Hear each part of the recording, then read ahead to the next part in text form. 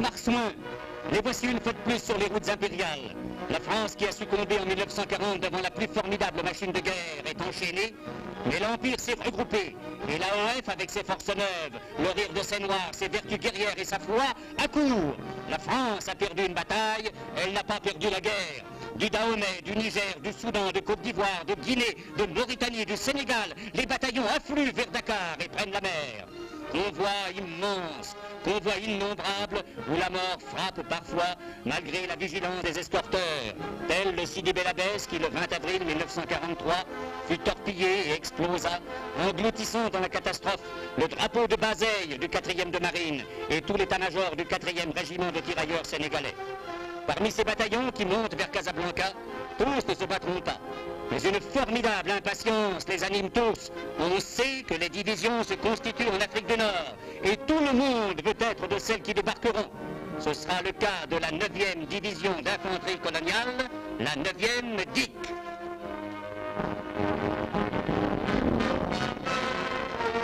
Le 15 juillet 1943, la 9e DIC est créée et concentrée dans la région de Mostaganem. Elle eut la rare fortune d'être alors commandée par le général Blaiseau qui avait acquis lors de son passage à la direction des troupes coloniales une connaissance approfondie de ses officiers. D'où l'excellence des cadres de la 9e DIC qui ont rendu possible des tours de force exceptionnels qui ont marqué l'histoire de la division. Dès le mois d'août, les 3 régiments d'infanterie de la division, 4e, 6e et 13e tirailleurs sénégalais, étaient réunis autour de Mostaganem et commençaient de pair instruction, équipement et armement. L'entraînement se poursuivait avec ardeur. Le régiment d'infanterie coloniale du Maroc, le glorieux RICM à double fourragère, premier régiment de France, se blinde à la création de la 9e DIC et devient son régiment de reconnaissance. Le régiment d'artillerie coloniale du Maroc va fournir l'artillerie divisionnaire et révéler des qualités splendides. Les Allemands n'oublieront pas les stupéfiants matraquages de Toulon, de Mulhouse, de Bade.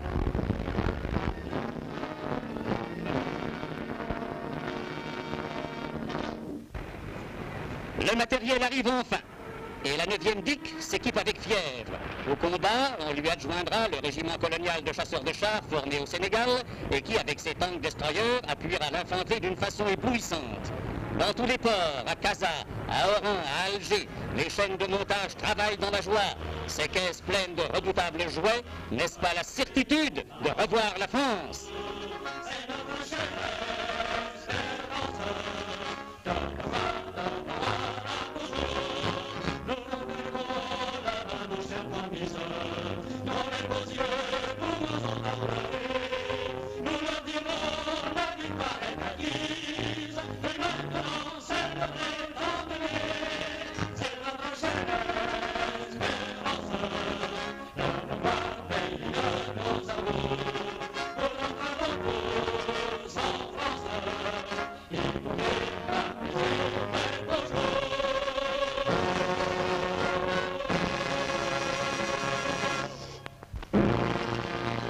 La 9e DIC est prête au combat. Au début d'avril 1944, sous les ordres du général Magnan, elle embarque pour la Corse, dans le plus grand secret. Que lui réserve-t-on? L'île d'Elbe, point stratégique de la plus haute importance pour la guerre d'Italie et la sécurité en Méditerranée. Mais l'opération présente un risque grave. Les assaillants ne disposeront que d'une seule plage de débarquement. L'amiral Trowbridge et le général Magnan coopèrent intimement sous le commandement suprême du général Delattre, chef de la première armée, et arrêtent le plan suivant.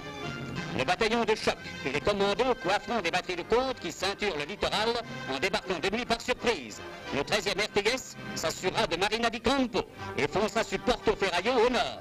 Le 4e RTS obliquera vers l'est en direction de Porto Longone. Et c'est dans la nuit du 16 au 17 juin l'attaque.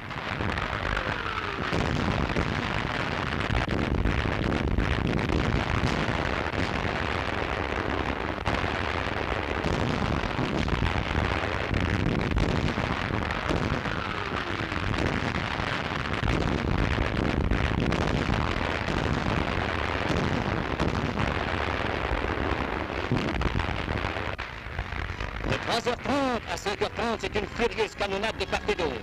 Les premières vagues d'assaut se trouvent dans une situation critique. Certaines mines ne peuvent débarquer, arrêtées par les réseaux, les mines et l'artillerie ennemie. Mais un passage est trouvé à la plage verte. Il y a 10 heures, la situation évolue favorablement.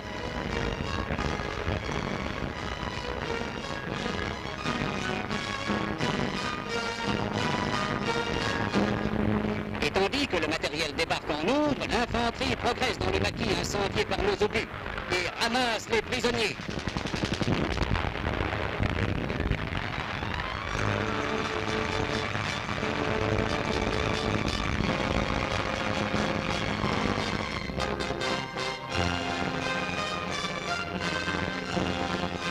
Au soir, la moitié ouest de l'île est conquise. Le lendemain, la progression vers l'est se poursuit et au soir du 18, Porto Longone est atteint. Le 19, la conquête s'achève sur la prise de la forteresse de Porto Longone et le nettoyage final. Le 4e RTS s'empare de la Villa Napoléon.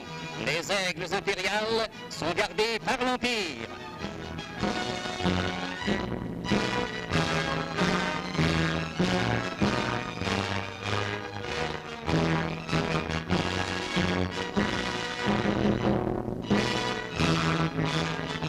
Le général de Lattre, accompagné de M. Dietelme, ministre de la Guerre, vient féliciter les vainqueurs.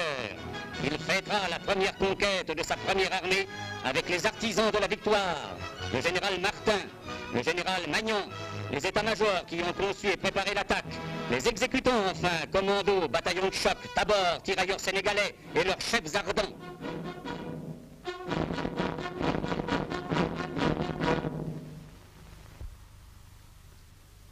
Le ministre de la Guerre décore lui-même le commandant Gilles.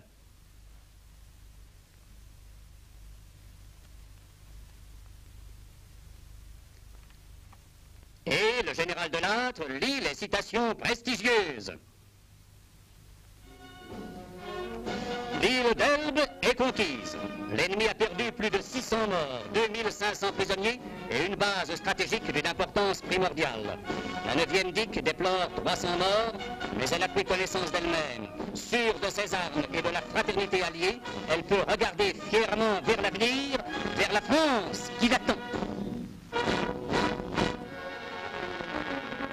L'île d'Elbe conquise, la 9e DIC se regroupe en Corse.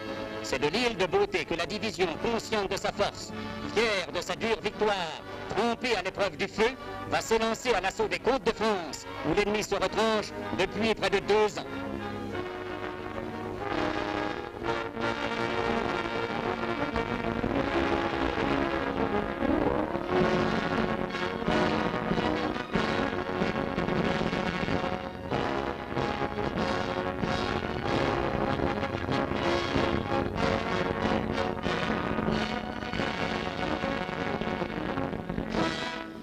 Les unités qui n'ont pas participé à la conquête de l'île d'Elbe embarquent à Oran et à Alger et vont retrouver dans les bivouacs odorants du maquis corse leurs camarades vainqueurs. Le 16 août, le premier élément de la division de combat team du colonel Salan embarque dans la baie d'Ajaccio. Point d'atterrissage inconnu. Sur la mer calme, les navires se suivent en file continu, promenant dans le ciel incertain l'accent aigu de leurs saucisses argentées. Et le 18 août, c'est la France. Cavalère, Sainte-Maxime, la Nartelle, la France. 4 ans d'amour inassouvi, 4 ans de haine aussi. L'immense armada attaque la forteresse Europe. Les Alliés débarquent, encore. Artung! Déjà le mur de l'Atlantique s'est effondré sur les coups des Alliés. Que vaudra celui de la Méditerranée?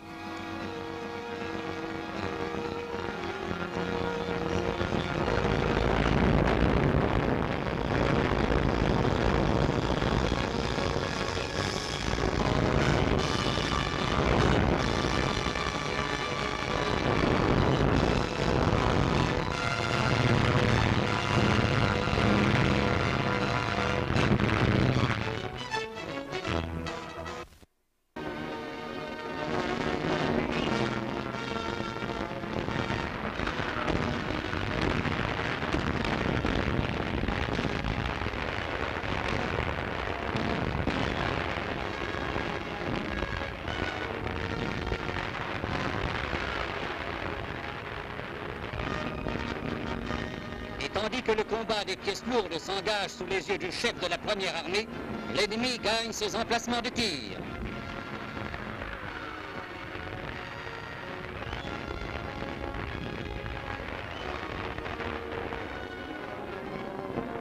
Mais cette fois, le ciel est à nous. Avoir une couverture aérienne bien à soi, quel changement. Maître de l'air, les Alliés pilonnent les positions ennemies.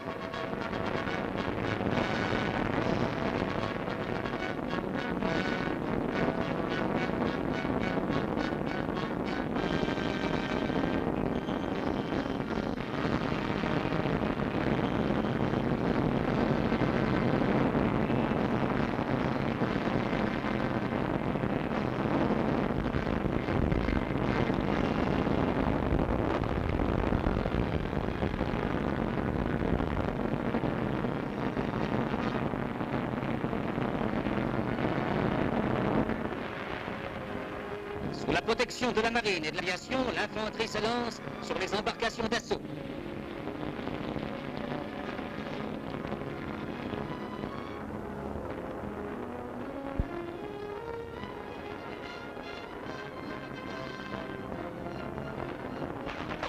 France!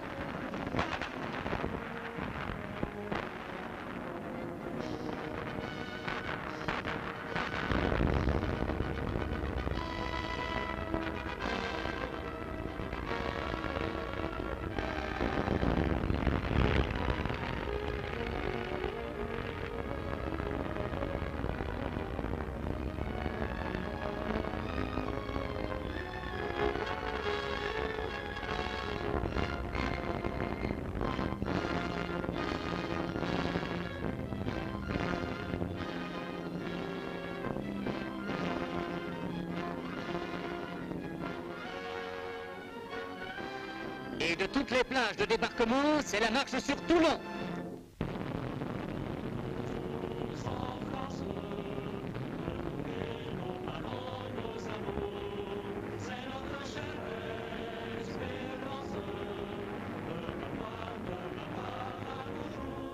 En face d'un ennemi acharné et solidement retranché, la 9e DIC va pouvoir donner toute sa mesure. Éclairé par le RICM, épaulé par le RCCC et les chars du groupement de Beaufort, le colonel Salan lance ses tirailleurs à l'attaque de Solliès-Pont le 20 août. Toulon est attaqué par l'Est et résiste furieusement. Les forts du Coudon et du Faron enlevés d'assaut par les commandos, la progression se poursuit, difficile, jusqu'à La Valette et aux portes de la ville.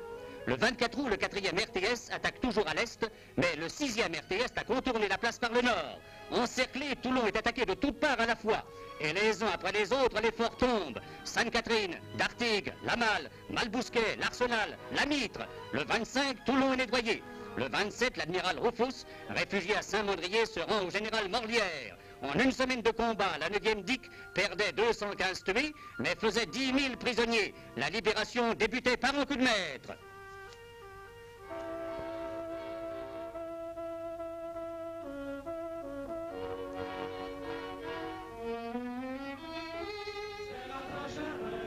Aussitôt Toulon libéré, la 9e DIC prend la route du Nord. Mais faute d'essence perd un temps précieux. La montée vers le Doubs par la Durance et la route Napoléon paient de leur sacrifice les coloniaux vainqueurs. De l'île d'Elbe au Danube, la 9e DIC foulera les routes impériales. Mais l'ennemi a eu le temps de se retrancher. Et le front se stabilise de l'île sur le Doubs à la frontière suisse. Septembre est frais, octobre est froid. Et le tirailleur noir, magnifique combattant au soleil doux, se recroqueville. Il faut le renvoyer au soleil du midi. Il faut blanchir la division. Et le miracle s'accomplit de 8000 jeunes engagés ignorant tout de la guerre qui viennent relever en ligne, au contact de l'ennemi, leurs frères de couleur vaincus par la neige. En un mois, grâce à des tours de force quotidiens, les 4e, 6e et 13e RTS deviennent les 21e, 6e et 23e RIC. Cependant, l'hiver ne doit pas arrêter notre action. Il faut appuyer l'offensive que nos alliés poursuivent sur tout le front. Les Vosges ayant opposé leur barrière à l'avance de l'armée française, c'est par la trouée de Belfort que celle-ci cherchera la percée. La 9e DIC participera à l'offensive sous les ordres du général Morlière. Le 14 novembre, l'attaque fuse dans la boucle du Doubs. Le 15, un groupement Est, aux ordres du général Morlière, s'empare d'Écurset. Le 16, l'offensive s'accentue. Les résultats obtenus permettent d'envisager l'entrée en jeu des unités blindées. Le 17, la boucle du Doubs est occupée en totalité et à l'Est, Hérimoncourt est enlevé. Le front ennemi tout entier est emporté. C'est le rush des blindés vers le Rhin et vers Mulhouse. Le RICM et le RCCC s'y distinguent. Le 18 à Delle, le RICM s'empare du seul pont resté intact dans la région, rendant ainsi possible l'exploitation. Le 19 novembre, le Rhin est atteint à Rosenau et à Huningue.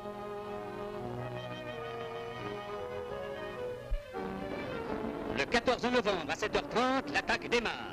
Le 6e RIC, renforcé par la demi-brigade d'Auvergne, pousse sur Écho, appuyé par une artillerie puissante.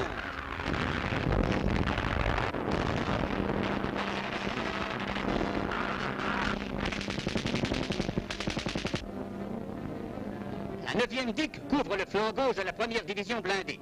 Du 20 au 27, l'ennemi tente désespérément de couper les 3 cordons routiers qui assurent nos communications de Delle à ses poids. Il faut porter le front plus au nord et nettoyer la poche de la Largue. La division s'en charge vigoureusement. Et c'est l'avance pénible dans la boue et le froid. Les jeunes engagés font le dur apprentissage de la misère du front, mais leur morale est inattaquable. L'aviation ennemie fait encore parfois acte de présence, mais les temps ont bien changé depuis 40 et les sévèrement reçus.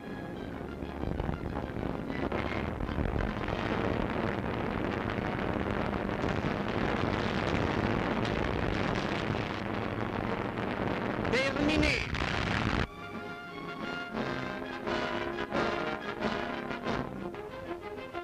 Sur les routes d'Alsace, empanachées d'incendies, ce sont de durs combats, puis la percée réalisée, la foudroyante avance.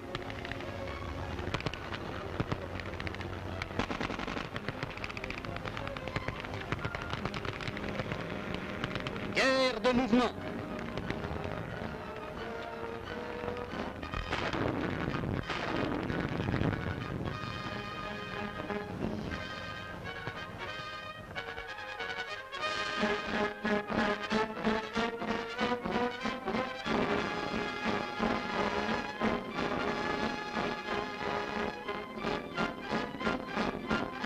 Staline, Churchill, Roosevelt détruisent, Hitler construit. Amère ironie des slogans dans les ruines.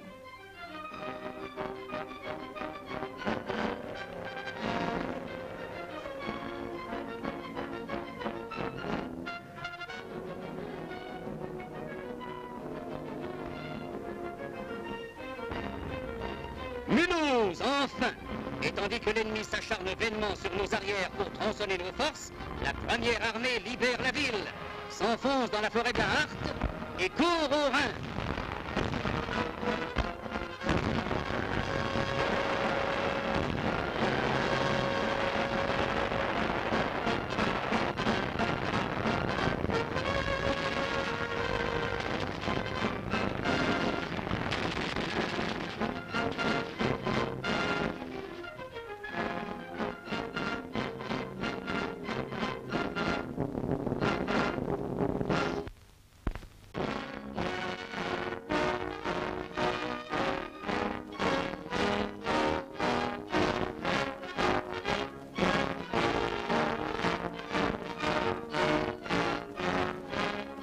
Après 4 ans de joug hitlérien, Mulhouse retrouve la France et ses drapeaux. 2 mois de guerre de position aux lisières nord de la ville, puis la 9e DIC repart pour sa 4e offensive. Sa mission, attaquer du sud au nord en direction d'Ensisheim, nettoyer toutes les cités des mines de potasse et la jonction faite avec les troupes venant de Colmar, rabattre l'ennemi sur le Rhin. Au soir du premier jour de l'attaque, Lutherbach, Rastatt et Burzwiller sont conquis.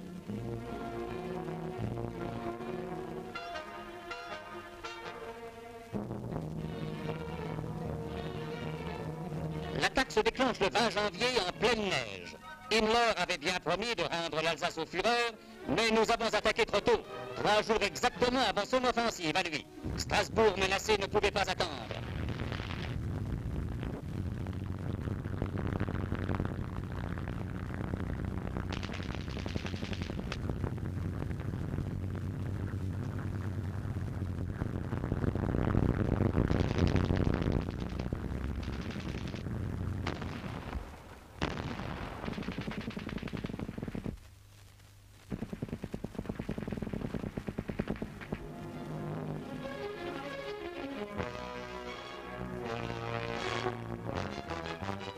Les jours suivants, c'est l'effroyable combat des cités par un froid terrible. Puis Ensisheim atteint. Des prisonniers par milliers. L'ennemi rejeté au Rhin à Chalampé le 10 février.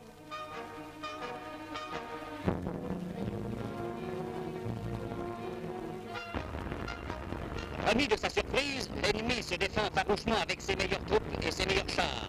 Ne lui a-t-on pas promis l'arme secrète?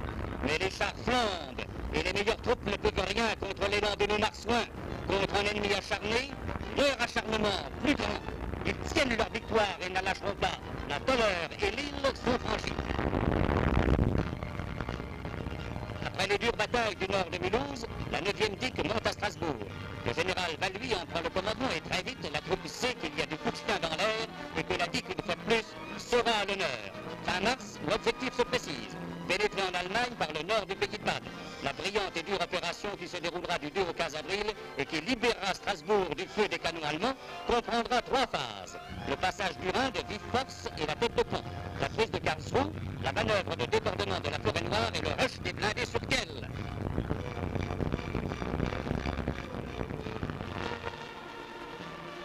Le 2 avril, une cérémonie grandiose se déroule à Paris où le général de Gaulle remet leur nouveau drapeau aux unités. À la même heure, tandis que Paris acclame la nouvelle armée, le groupement Burgonde, comprenant le 21e RIC et des éléments du RCCC et du RICM, franchissent le Rhin à Leimersheim, à une trentaine de kilomètres de Spire.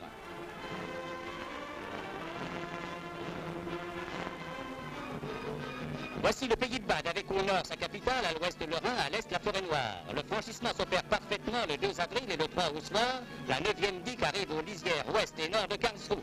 Le 4, la ville est attaquée au jour et prise à midi. Le 5, la division est arrêtée. La plaine de Bade est verrouillée par les bretelles et les blockhaus de la ligne Siegfried. Et l'artillerie réagit furieusement des hauteurs de la forêt noire. Le 7, la division tente un débordement par la gauche et s'attaque à la forêt noire. Le 12, Baden-Baden et Rastatt tombent. Le verrou saute et c'est la ruée des blindés vers le sud. Et le 15, la chute de Kiel, d'Oppenau et d'Offenburg. Donc, le 2 avril, la 9e DIC franchit le Rhin de vive force et par surprise avec des moyens dérisoires. Quelques hors bord, une préparation d'artillerie courte et brutale, un cran fou. L'Allemand réagit bientôt, mitrailleuse et Nebelwerfer.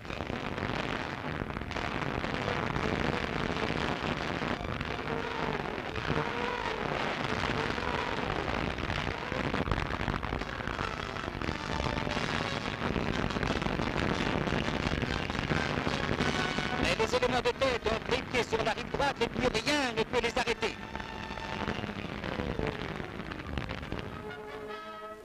Les premiers prisonniers. La division va maintenant les compter par dizaines de milliers. Le 3 avril, la tête de pont s'organise et le 23e RIC passe à son tour.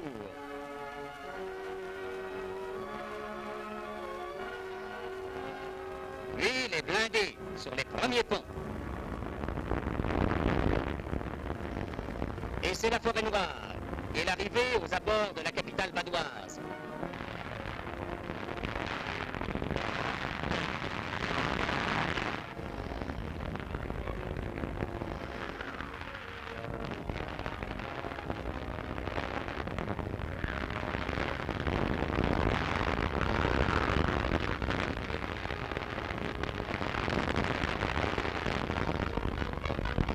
Les Pipercop coopèrent activement avec les blindés et les renseignent d'heure en heure sur la position de l'ennemi. Un col où l'on s'est durement battu.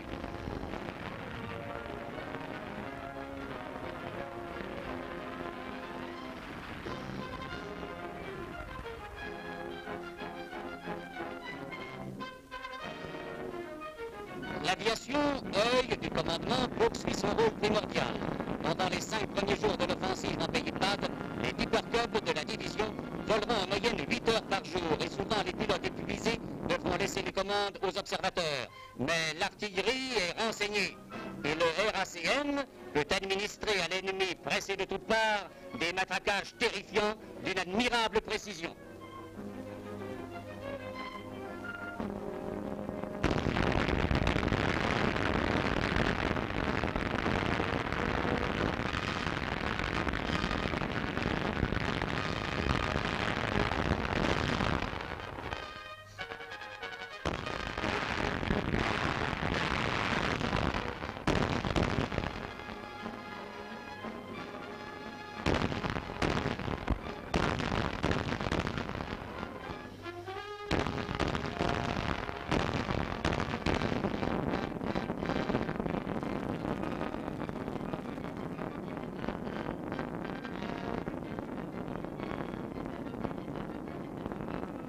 Le 4 au matin, Karlsruhe brûle. Et à midi, la ville est prise et nettoyée. Déjà, les éléments de tête foncent au sud.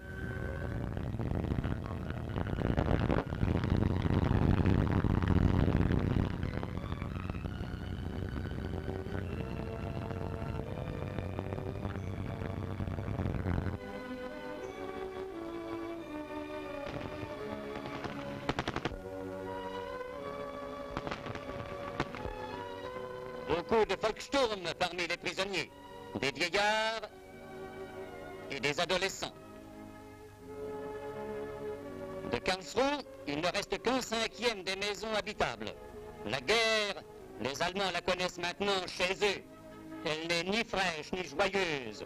Elle est hideuse, comme ceux qui l'ont voulu, et perdue.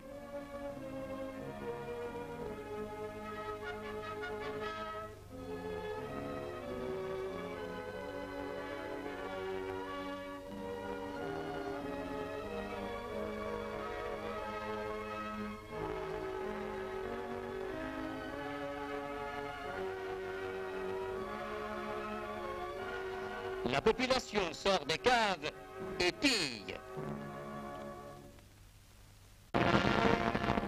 Après Karlsruhe, Baden-Baden, aimable ville d'eau où les chars entrèrent par surprise en plein marché. Ville intacte et souriante, tombée sans combat.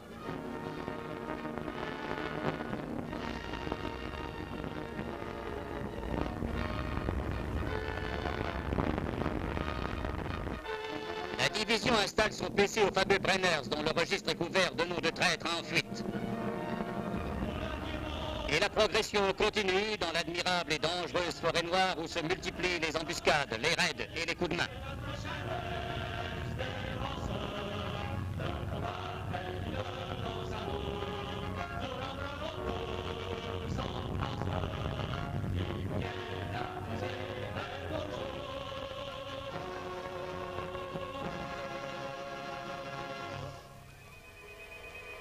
Le 15 avril, Kehl est atteint.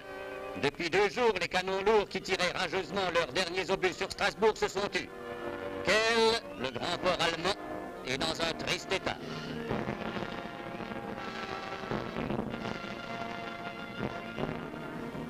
Et le 16 avril, Strasbourg, en complète sécurité cette fois, accueille avec un enthousiasme délirant les vainqueurs et leur chef qui vient de passer le Rhin d'est en ouest et rentre dans la cité, quittée 15 jours auparavant, par la porte de Kehl.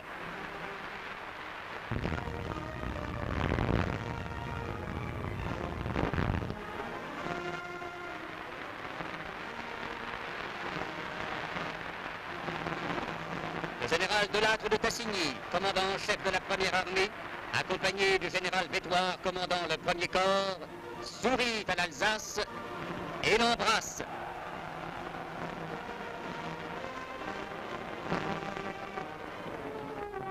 La campagne d'Allemagne entre maintenant dans sa dernière phase.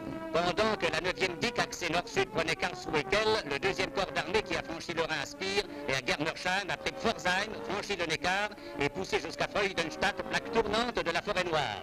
C'est de Freudenstadt, au centre même du dispositif allemand, que le général Delattre va pouvoir tronçonner l'ennemi, déborder et prendre Stuttgart par le sud, dévaler enfin la vallée du Danube, vers Ulm et plus au sud vers Constance et l'Autriche. Ce sera le rôle du premier corps. La 9e DIC gardera sa mission initiale et conquérera le pays de Bade jusqu'à la Suisse, avant de rabattre vers l'est.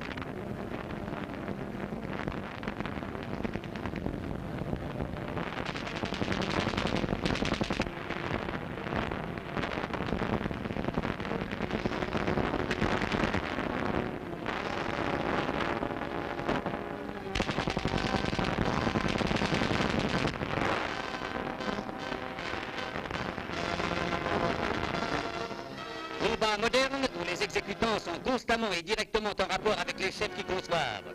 Le général va lui presse de front l'adversaire dont les communications sont déjà coupées. Le 21 avril, il s'empare de Fribourg et prend pied dans le Kaiserstuhl.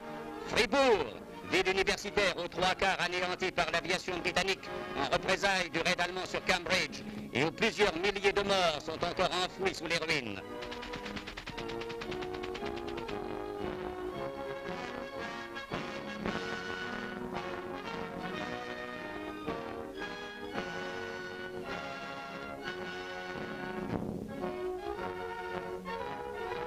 Après Fribourg, la division nettoie le sud de la forêt noire et pousse sur Neustadt avec ses blindés et son infanterie.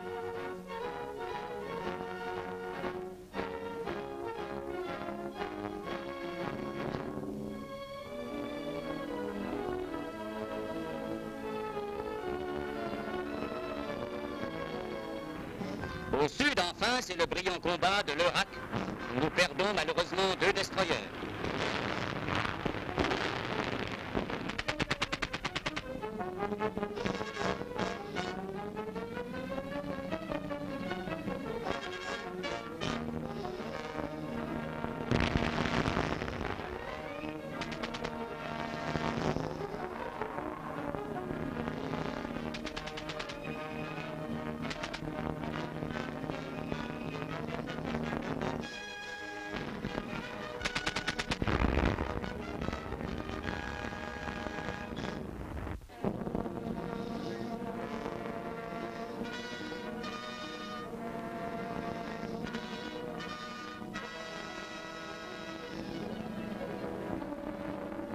Et le contact est pris avec la frontière suisse.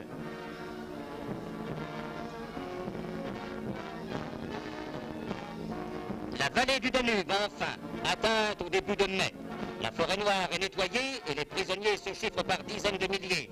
Le Danube, où les unités de la division baignent fièrement leurs drapeaux et leurs fanions au long glorieux. Le Danube, où dans un cadre magnifique, la 9e division d'infanterie coloniale achève sa grandiose épopée. Le Danube, enfin, où elle se reforme, refait ses forces et parfait son instruction avant son départ pour une nouvelle aventure en Extrême-Orient et partout où l'Empire aura besoin de la coloniale. Et le général Valui expose à ses marsouins les nouvelles tâches qui les attendent.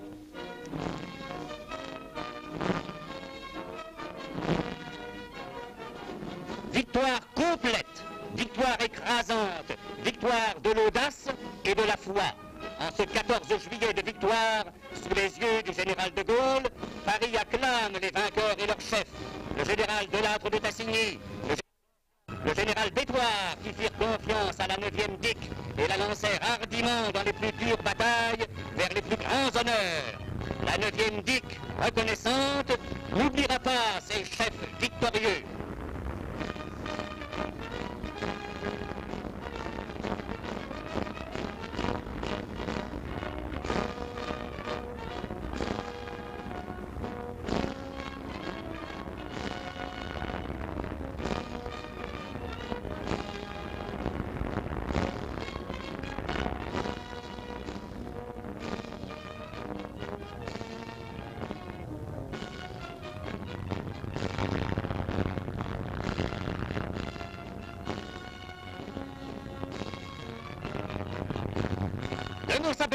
Bétoir, Delattre, la France a eu les chefs qui méritaient sa foi. Ces chefs ont eu des troupes